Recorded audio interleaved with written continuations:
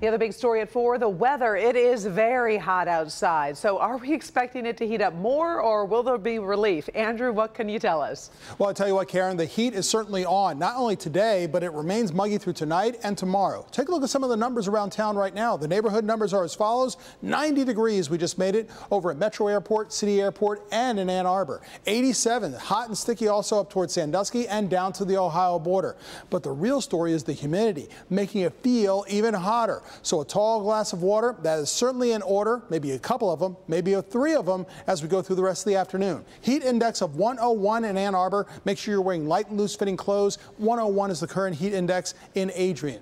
We have a fair amount of sunshine overhead with partly to mostly sunny skies out there. 90 degrees over at the airport, and it feels like 99.